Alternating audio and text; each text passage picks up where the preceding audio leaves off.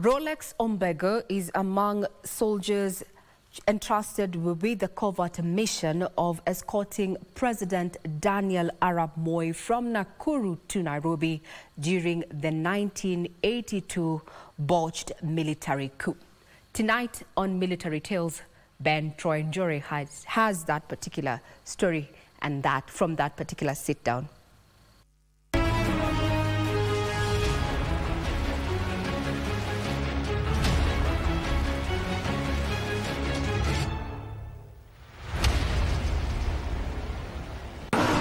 We journey from Nairobi to Gilgil in Nakuru County. In 1982, during the botched military coup, President Moi at the time was right here in Nakuru County, and there were some soldiers who were tasked with ensuring that the president is safe and is transported safely back to Nairobi, where he was supposed to say, "I'm still in power," and the military coup had been neutralized. And we're here to visit one of the military veterans who was among the few chosen soldiers to transport the head of state and offer security from here in Nakuru County. Here we meet Rolex Sami at his home.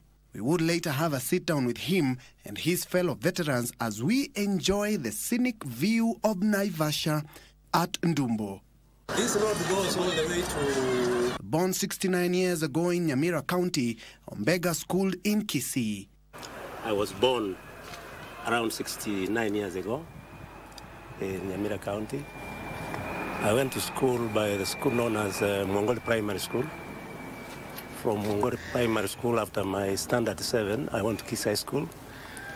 After my O-levels in Kisii High School, I wanted to be a teacher.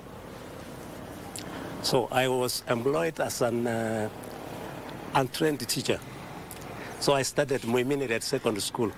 His dream to join the military would be actualized in 1977 when he was among the recruits who tried out for the coveted position. During those days, if I remember, joining the force was a calling. Because I remember for me to be recruited in Kisii town, I started following these guys from Kericho. When there was recruitment in Kericho, I was there, just watching what was going on so that I can be able to know what to do in Kisii the following day. After a rigorous training and pass-out parade, he was posted to the One Care in Nanyuki. Some of us wanted to run away when the training started because it was tough. It was tough compared to what I was doing as a teacher. He would study military communication and signals and later as an armament technician, which gave him valuable skills on how to operate an assortment of arms and tanks. So after college, I was posted to One Care, that is Nanyuki. A letter came that this guy has been posted to a wrong place.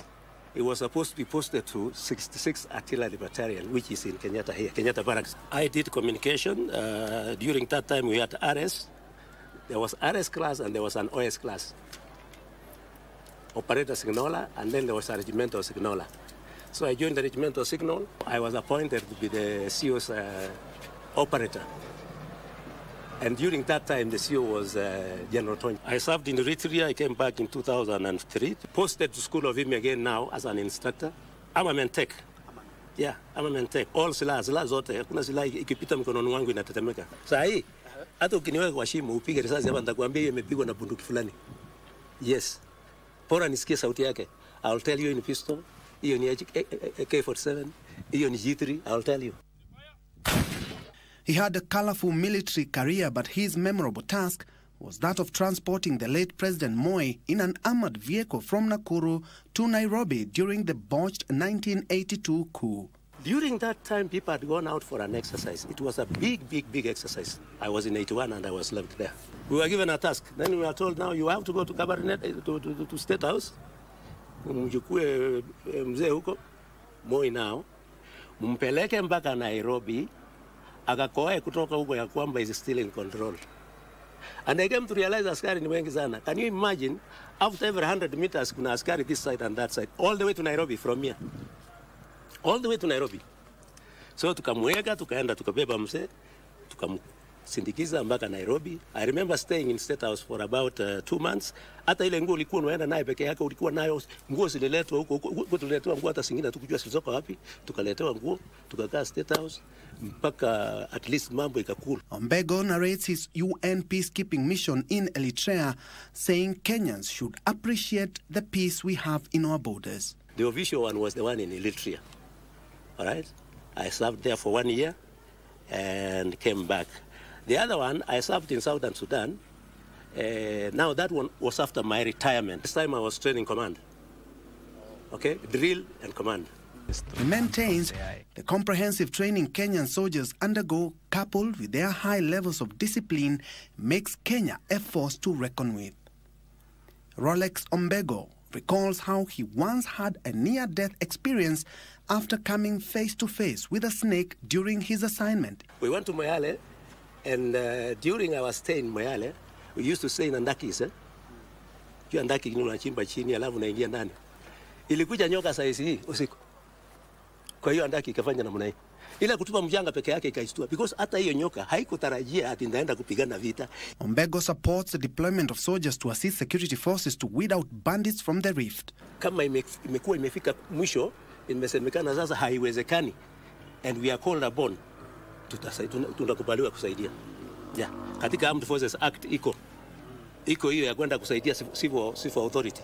One of the crucial lessons he learned in the force that he still clings on to date is comradeship. During our time, joining military was a calling. Okay? And then during our training, kuna ile kitu inasemekana yule uko na yeye hapo ndio ndugu yako. Not your brother at home, not your mother, not your whoever muko na yeye hapo. Now retired Ombego, who is the Nakuru County Kisii Council of Elder Secretary General, is a businessman and a farmer and enjoys spending time with his former comrades. As a family man, he also cherishes spending time with his grandchildren. Ombego concludes by saying Kenyans should have hope for a better tomorrow owing to the prevailing peace in the country. Kenyans, we are in a good country. Kenyans, let us persevere. Kenyans, go to other places, go to other countries, you will cry. We are in a very good country. Let us stay here, all right? Let us abide by the rules. Let us abide by the laws, because these laws are there, and we shall move forward. For Military Tales, I'm Ben Troy Njue.